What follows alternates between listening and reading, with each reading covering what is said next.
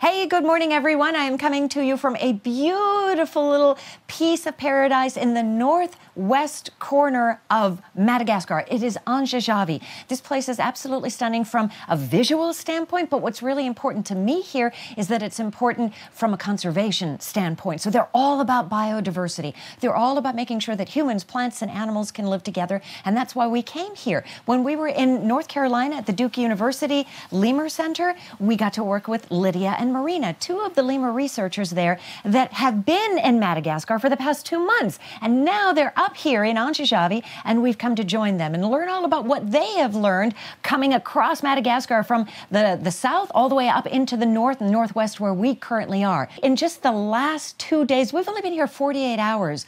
It is astounding to me, the biodiversity, the plants and the animals that we've already encountered. So just within the first few hours, we were able to spot a beautiful Madagascar ground boa. Then we went out and we saw critically endangered cockerels, fox, families of them in the trees, just freely ranging, doing what lemurs do. We've been able to take a boat ride to see one of the most critically endangered birds on Earth. Only about 300 of these birds remain. Madagascar fish eagles.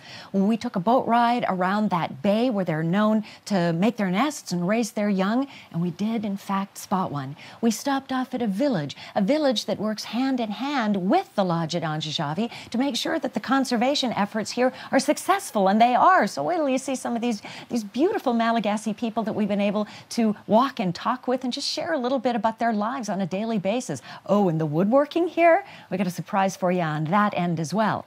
Night walks. So lemurs are so unique, so diverse. There are over 100 species. Diurnal, daytime, nocturnal, nighttime. We took a nighttime walk. We were able to spot some of the lemurs that are known to inhabit these forests, the dwarf mouse lemurs, and one in specific that we were hopeful we would see. We didn't think we would because it's very elusive. And that creature, we'll have to show you what that is. Beautiful lemur. It is a rare lemur, one of the most critically endangered ones as well. And then there's something that I really wanted to see. It's called a fossa, or in English, a fossa. It's a unique creature that looks a little bit like a mountain lion and a mongoose. There's nothing else like it. It's its own species, its own animal. It doesn't fit into any other genre. So we were able to spot the telltale markings of a fossa. And we'll show you what that is as well. And that's just in 2.5 days in Madagascar. We still have Indonesia and the extremely rare Sumatran tiger to get to. We're going to show you all of that. That's it for now from Anjejavy, Madagascar.